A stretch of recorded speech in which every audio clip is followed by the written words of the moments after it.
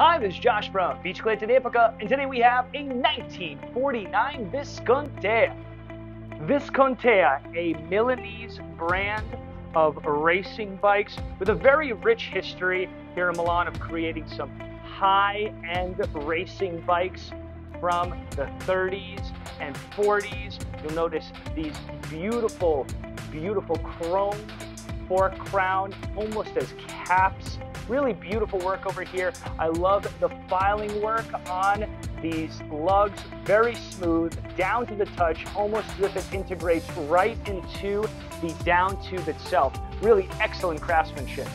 Now, being a Milanese brand, Viscontea had also several other third-party frame builders working for them.